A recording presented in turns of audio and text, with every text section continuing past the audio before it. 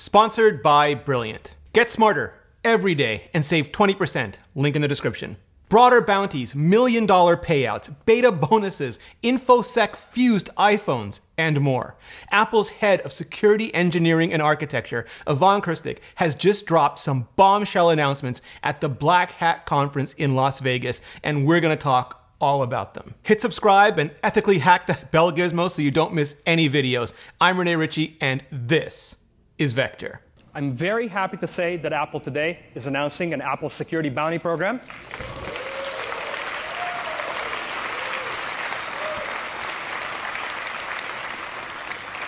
Thank you. Krstić first announced the Apple Security Bounty Program 3 years ago at Black Hat 2016. Back then, it only covered iOS and iCloud and topped out at $250,000 for exploits of secure boot firmware components.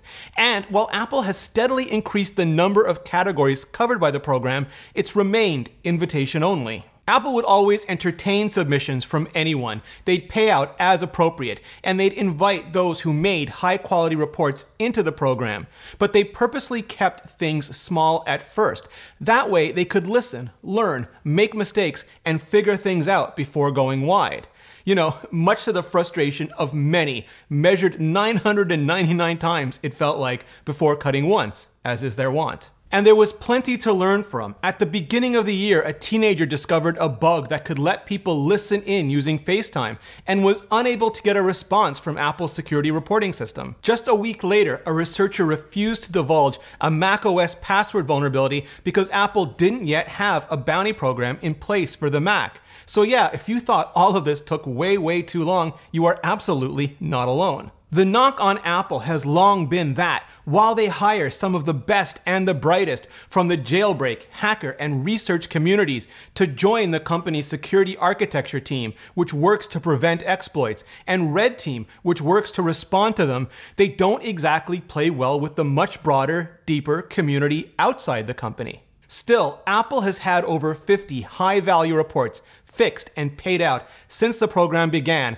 and they've worked to make reporting for everyone easier and more efficient. Now though, they're eager to engage even more broadly. First, Apple's bug bounty program is coming to macOS, and also watchOS, tvOS, all the Apple OS. Yeah, it's about damn time. In addition to the other platforms, Apple is increasing the size and scope of the bounties. $250,000 was a lot for a company to pay out at the time. Sure, nation states, the people who make commercial tools for nation states, and the largest and baddest of actors were willing to pay much more, but conventional wisdom was to not kick off a bidding war. Instead, Apple wanted to reward people who wanted to do the right thing in a way that made it economically viable for them to do that right thing. It's almost like the old Steve Jobs iTunes rationale. People will pay for music rather than steal it if you offer it at a fair price. In this case, people will report the vulnerabilities they've discovered if you offer a fair reward. Only now, the fairness of Apple's reward has just gone up. For a zero-click, full-chain kernel code execution, you can now get a pinky to finger lips inducing $1 million. What's more, because as Krstić put it, the only thing better than protecting users from exploits in public software is protecting them before those exploits go public, Apple is offering an additional 50% bonus for anything found and reported in the betas. Also, just like before, Apple will continue to give researchers the option of donating their bounties to charity, and Apple the option of matching it for an even bigger payout. And that's awesome. Apple is also opening up the program. It's no longer invitation only. It's no longer limited in any way. It's now purely merit-based, easier to join, and with expanded categories. It's the one more thing moment though that's the real kicker. A lot of people will tell you that open source is better than proprietary code when it comes to security. And sure, theoretically, that's absolutely true, because the more people that can audit it, the better. But as the OpenSSL vulnerability taught us, just because something is open doesn't mean anyone is actively auditing it, even looking at it. Previously, to audit iOS security, researchers had to either come up with an entire exploit chain all their own just to break into the device's root jail and poke around inside. That or somehow get a developer-fused device from the gray market. Developer-fused devices, sometimes called prototypes, are what are used inside Apple and their supply chain for testing. They're basically pre-jailbroken, and instead of running iOS, they run a diagnostic system called Switchboard. In other words, for researchers who could get their hands on them, it let them get on with the poking, prodding, and researching. Having to come up with their own exploit chain was a huge barrier to entry though. Having to get their hands on a dev-fused device was also an inconvenient, quasi-illegal one. So now, to help open the program up even further, Apple will be providing a new category of device specifically for and to researchers.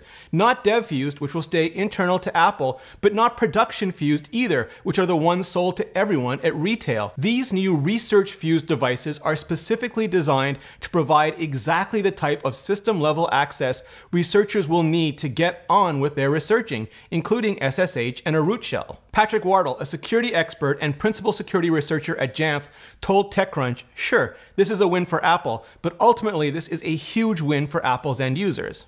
Thomas Potasic, security researcher, co-founder of Matasano, and principal at Lodacora said, Apple is doing some smart stuff, partly flipping the script on the economics of vulnerabilities. It's also my understanding that access to research-fused devices won't be restricted. I mean, Apple won't be flinging them out like Oprah. You get a refuse, and you get a refuse, and you get a refuse. There won't be a billion refused devices in our pockets. And of course, we won't know for sure just how capable and available these devices will be until they start getting into actual researchers' hands. But for anyone with a track record for doing the kind of ethical research these devices will help, should be able to get one. And for anyone who wants to get into this type of research, there's Brilliant. It's a problem-solving website and app with a hands-on approach. It offers over 50 interactive courses, and one of the latest is Differential Equations 2. It explores real-world applications involving advanced differential equations. When the parameters of the Lorentz system are chosen just right, all solutions are attracted towards a very strange-looking set that's neither an equilibrium nor a cycle. Effective learning is about problem solving, and Brilliant will help you learn and get practice. You'll come away better at solving problems. To support Vector and get unlimited access to Brilliant's courses and daily challenges, head over to brilliant.org/vector and get 20% off their annual premium subscription. Thanks, Brilliant, and thanks to all of you for supporting Vector. Beyond the bounty, Krstić also gave an unprecedented look into the inner workings of Apple's security architecture, including the upcoming new Find My system. I've covered the very basic, most superficial level of that in a previous video, link in the description. He also talked about the T2 chip and boot protections, which I hope to learn more about when the talk gets posted. In the meantime, hit like if you do, hit subscribe if you haven't already, and then hit up the comments and let me know. What do you think of Apple's new bug bounty program? Still too little too late, or way more than you expected? Thank you for watching, and see you next video.